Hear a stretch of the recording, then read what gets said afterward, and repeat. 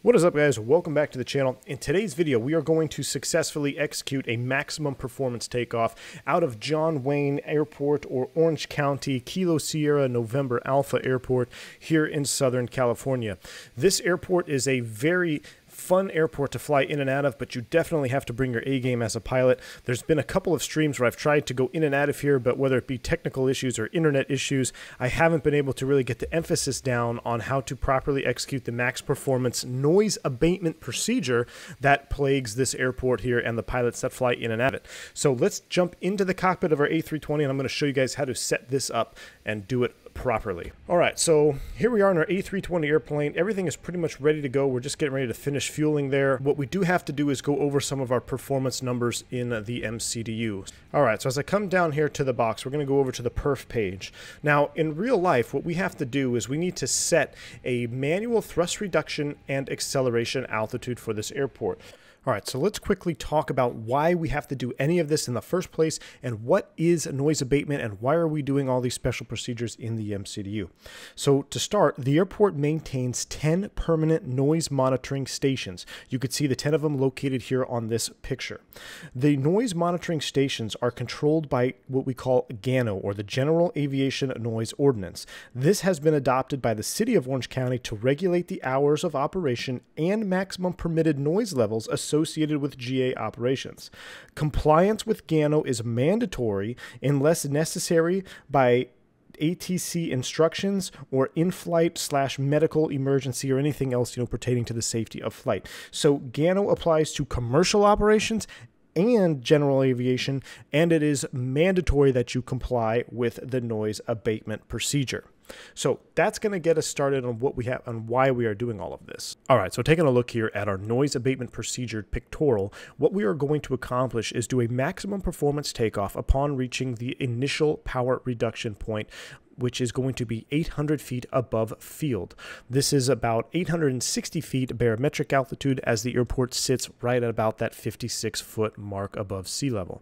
Upon reaching 800 feet above field, we are going to climb at V2 plus 10. We will maintain the reduced power, maintain the slat and flap configuration in the takeoff configuration until reaching 3,000 feet above field.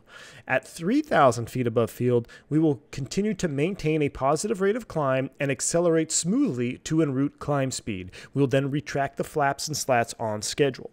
So essentially what's happening here is we're going to have a very rapid acceleration and climb out to 800 feet. At 800 feet, we reduce the thrust levers to the climb D10. At this point, the airplane is going to continue to climb at a reduced thrust, and the Airbus flight director will have you pitching right about V2 plus 10.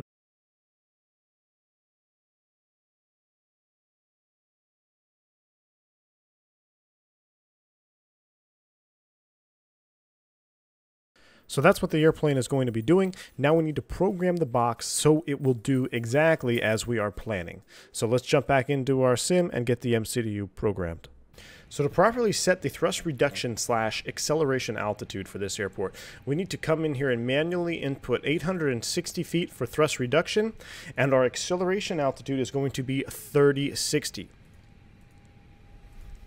Now we have manually entered the noise abatement profile for departure on this airport. So another thing to take note of, coming out of this airport, it is a flaps 3 toga requirement on this airport here. So we are going to set our flaps to 3, and we're not going to set flex because we are going to a flaps 3 toga. All right, so now that our V-speeds are set in the box, let's go ahead and get this airplane off the gate and ready to depart.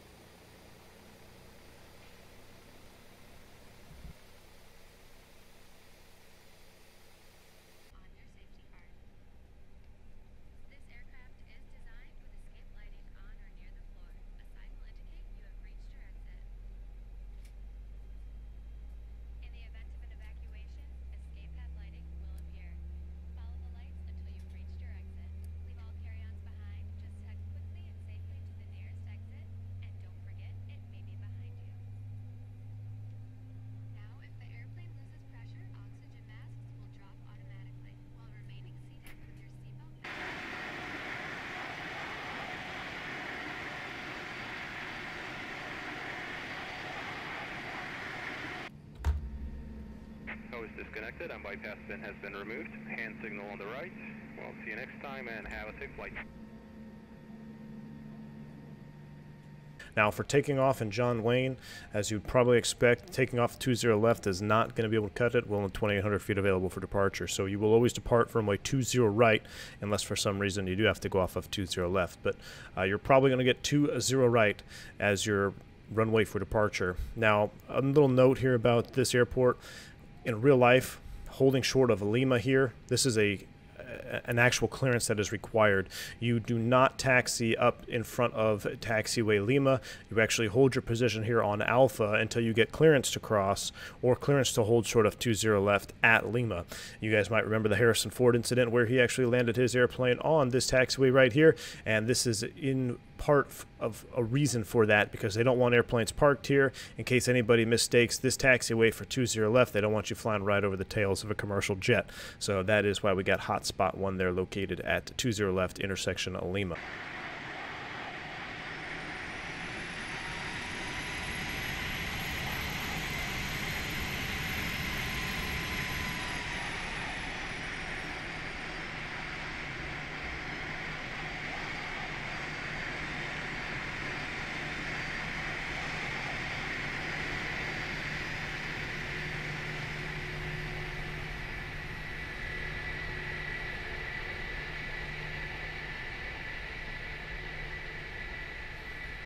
Alright, so again, approaching taxiway Lima, we'll go ahead and simulate that we've been cleared to cross runway 20 left and hold short of 20 right on intersection Lima.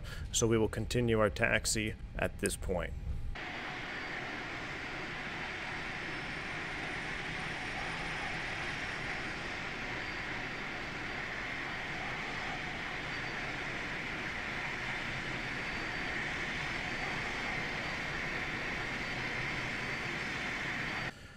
Alright, so let's go ahead and brief the takeoff here real quick before we actually take the runway and commence this maximum performance takeoff. Now, out of John Wayne, you're probably going to have, depending on your operator, most of them that I know of have the same limitation, is it is a static takeoff only. So what that means for the Airbus is we have a little limitation here that we do not want to exceed 50% N1 with the brakes on, and by brakes I mean not the parking brake, just standing on the pedals here. So our limitation in the Airbus is going to be 50% N1 static, and then we will release the brakes and advance the thrust levers to the toga detent. Now again, remember the FADEC will take over the speed of which the engines will accelerate, so there is no need to baby and nurse the thrust levers into the toga detent. Once you're stable at 50% and you are static, release the brakes and get those thrust levers to the toga detent promptly. Now, one last note about a maximum performance takeoff in the Airbus. If your performance requires it of you, in this particular takeoff, it does not. But there may be a limit. There may be a situation where you are required to do a packs off or a no pack takeoff. Talking about the air conditioning packs, when you take bleed air from the engines, you are reducing power. So by doing a pack takeoff, you're going to have more thrust available to you should you need it. Now, with our current weights in this departure, we do not need to go ahead and turn the packs off. We're going to leave them operating. There's another method of doing this as well, and the preferred method is to actually leave the APU master on during the takeoff roll. So if the APU is on with the bleed on during takeoff, the packs will automatically be inhibited and the APU will have priority over the bleed system, so you're essentially accomplishing the same performance that you would if you shut the packs off. However, the APU is still going to be providing environmentals for the cabin, so it's much more environmentally comfortable for the passengers in the back by leaving the APU on instead of turning the packs off. In this particular takeoff, we are not going to turn the packs off nor leave the APU on, because at our current weight, the performance permits that we can go ahead and do a toga takeoff with packs on. But that's just a note about maximum performance with the packs selection. So once we're cleared for takeoff, let's go ahead and get our lights on and take the runway and do a maximum performance departure out of John Wayne.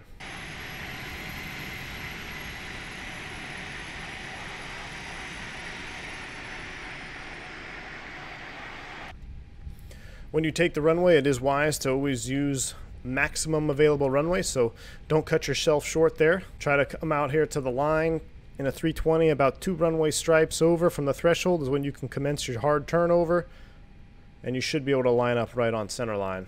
All right, with us stable on the runway, we're going to go ahead and commence our toga takeoff. All right, remember, we're going to nose forward on the stick, 50% and 1. Engines are stable. Going to toga. Release the parking brakes and hang on. Man toga, SRS runway. Auto thrust is blue.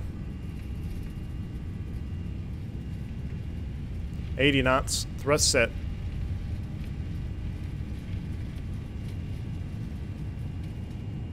V1 will rotate. Positive rate, gear up.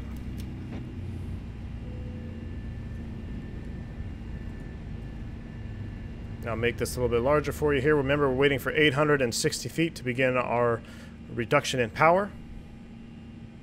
There it is. Thrust climb, auto thrust. We're going to maintain configuration, and we'll pitch it for about that V2 plus 10.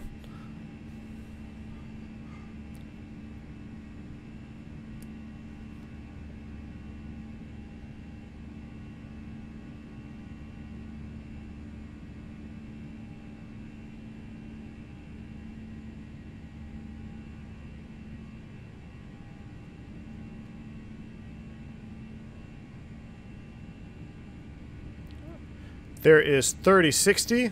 Now we can begin to lower the nose. There's our F speed. We're going to select flaps 1. And the aircraft will begin to accelerate at normal climb power.